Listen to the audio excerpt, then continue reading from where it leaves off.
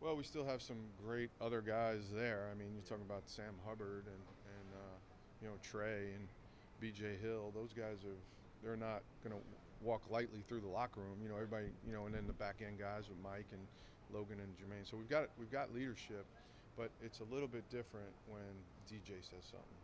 What was that old commercial? Yeah, everybody listens. And he's been there. He's done it. He's done it at the highest level. He's been one of the best at his position in the league. So let's hope he stays with us.